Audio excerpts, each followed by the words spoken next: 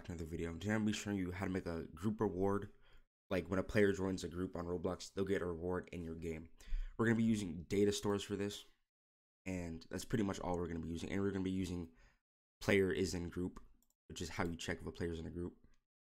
I'm going to be using my group for this one, CW Softworks.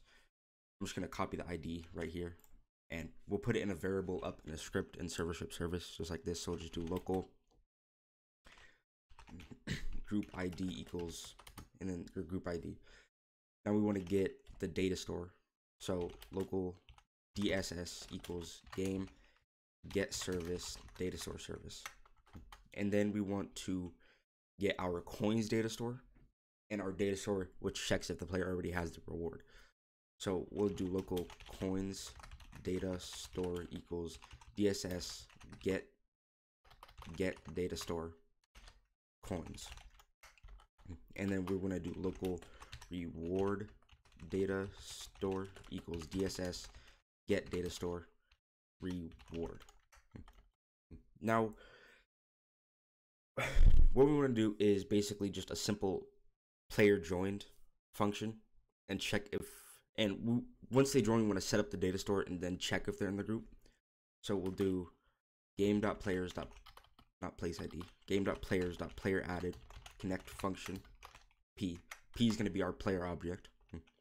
So now we want to set up the leader stats. So local lsf for leader stats folder equals instance.new folder, and then put a comma and then p. So it's going to put the folder in the player. And then we want to do lsf.name equals leader stats. It has to be named leader stats or it won't work, I believe.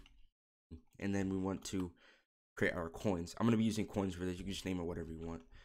I'm going to do local coins value equals instance.new number value lsf. So we're going to put the number value in the leader stats folder. Coins value.name equals coins. And then that name is going to be basically what the leader stat is named. So now we want to do if p is in group ID and not reward data store get async p.user ID.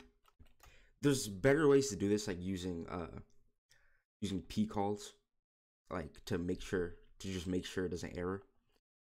Okay, actually we'll wrap in a p call just to make sure. So we'll do local good bad equals p call function,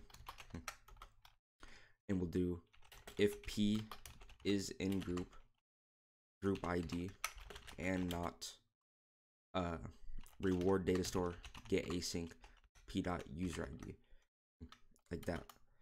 Then basically want to give them 500 coins, so we'll do p.leader stats.coins.value plus equals 500. Plus equals basically adds, and then leader stats.coins is basically where the coins are going to be. .value is the value of it. And we just want to print gave reward, like that. Now we're going to do a player leaves function, and this is where we're going to save it. So we're going to do game.players.player removing connect function p is again going to be our player object. Now we want to save the data store. Actually, my bad. Up here underneath coins value.name, do coins value.value equals coins data store get async p.user ID or 0. So basically, if they join the game and it'll make their coins value what is saved in the data store, but if there's nothing in the data store, then it'll just make it 0. Now down here in the player moving, we're gonna do local good bad equals pcall function, like that. Again, you don't have to do the pcall function, it's just like to make sure. Underneath the pcalls though, like I'm not gonna add anything underneath it, but underneath the p calls, we can do like if bad, then warn, like, oh, couldn't save. Like it'll just let us know like we couldn't save the data store. Then you want to do coins data store set async p dot user id comma p dot leader stats dot coins dot value, like that.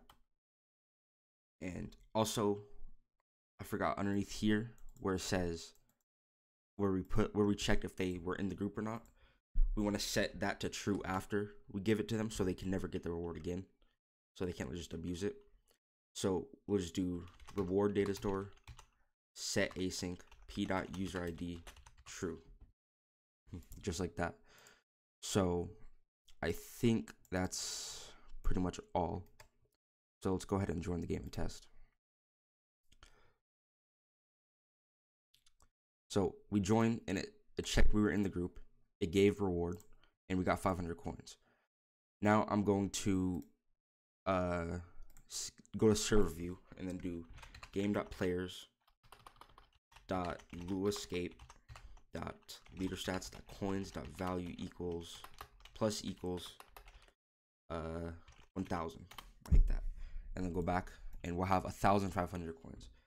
Now let's go ahead and leave the game, and once we play again we should still have 1500 coins, like that.